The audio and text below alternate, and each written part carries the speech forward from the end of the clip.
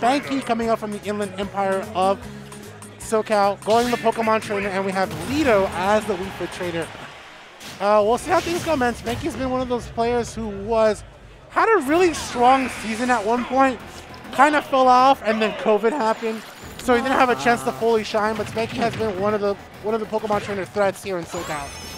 Yeah, definitely Pokemon Trainer can be a very difficult matchup for a lot of players due to the playstyle changing every time they change the Pokemon. Yeah, the character does a really good job at covering its bases, right? If you're looking for the damage, the speed, Squirtle does the trick. If you're looking for the strong mid-range and the projectiles to condition your opponent, you got Ivysaur. And if you're looking for just raw knockback, very similar to how you would switch to Pyra, you go into Charizard. Yeah. Those are the beauty of having those 3 characters in your toolkit. Definitely due to the different sizes, the weight also matters too. Squirtle is, I believe, one of the top 5 lightest characters in the game. So with there being advantages to each of them, there are also cons to each of them. Yeah. Well, of course, fortunately, we are seeing a pro. Ivysaur's Hurtbox does shift a little bit backwards for that forward smash. And of course, it's really going to definitely punish your opponent at the ledge. And we see how Spanky is able to kind of slowly space that here. But I do like that he's trying to survive with the Vine Whip. There is a down air, not a second attempt here, but he still has the stage for a couple back airs. Lito, oh man, he's got the deep breathing. You already know that few seconds of deep breathing is very dangerous. Oh, that was good from Spanky, though. The reason why Spanky might be a little bit more comfortable with this matchup is he does have Rockstar Ace, another Wii Fit trainer that actually lives around his region of Southern California, which is the Inland Empire. So he's slightly used to that matchup a little bit. Spanky going for the down throw to nair to fair. Okay, oh my goodness, that uppy, wow, that almost killed. Maybe if Lito was just a little bit higher percent, that would have just ended the second stock like that. Oh, that's a lot of unnecessary damage that Spanky is taking here. And that all came from just the deep end edge guard, but unfortunately Spanky was not able to get enough. Lito with the soccer ball. Ooh, using deep breathing to slow his fall, but getting spiked in the process. I like that threat because a lot of Wii Fit trainers will go for deep breathing just to kind of slowly stall himself, but also get the buff because they do have the means of recovery to be able to still do that. Spanky's going to take that away and get the stock 4 here, and that's how we see a stock lead as well. A little bit off the deep end here. Oh my goodness. Nice Charizard change to get that very, very sneaky Vine Whip there and then be able to come back on the stage. And then Charizard for the extra weight and knockback. Yeah, this extra weight better come in handy because he's at 130 right now. But as we all know, heavies are meant to have rage since they have a lot of hard-hitting moves, which rage will help them a lot with this. That's why they're so heavy and can survive so long. Yeah, and of course, Spanky does have Charizard's back air and neutral air as great tools in the neutral. Back air, we all know how it goes. If it is tempered, you will take a lot of knockback, and you may possibly even lose your stock that way. 107 here, Spanky has so much control here. Lito having a rough time trying to recover. Oh my gosh, that was uncalled for. He didn't even have to do that. No, but he wanted to send him a message, man. He wanted to send him a message. That's true. In Smash, it's not always about winning. It's about sending the message. Sometimes it is. But if you want to instill fear in your opponent, send the message. Send the message, man.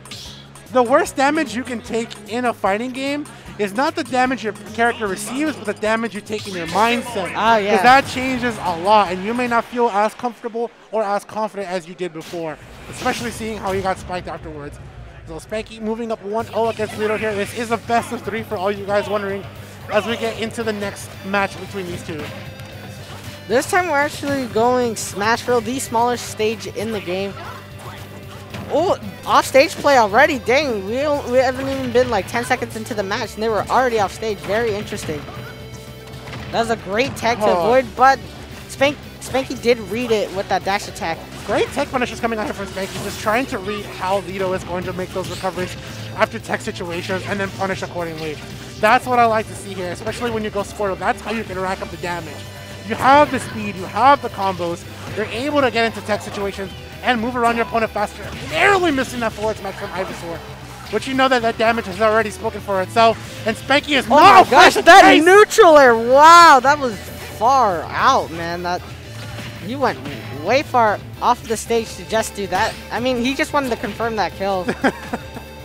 You could definitely tell he's like, okay. That's like me in Valorant when I see my opponent has one player left.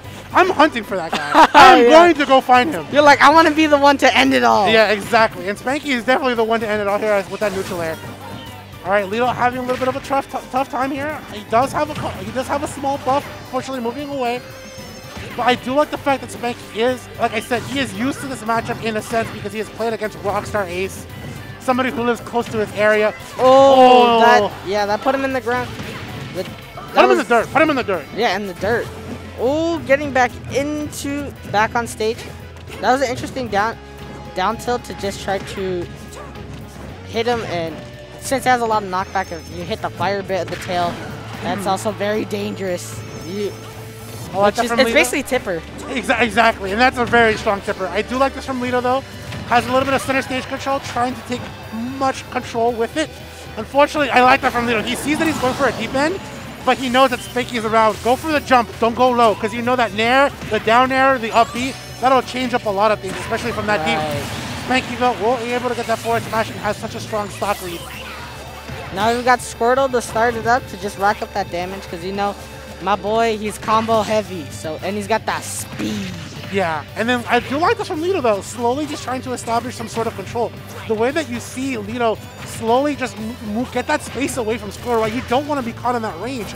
You want to make sure that you're able to get around Squirtle and control the pace of the game with your projectiles. Remember what I said, if a character is faster than you, you can control them with projectiles and slowly get them to play your game. Right. Oh, no, okay, I was scared. Yeah, I was scared. I'm like, no, not like this, not on stream.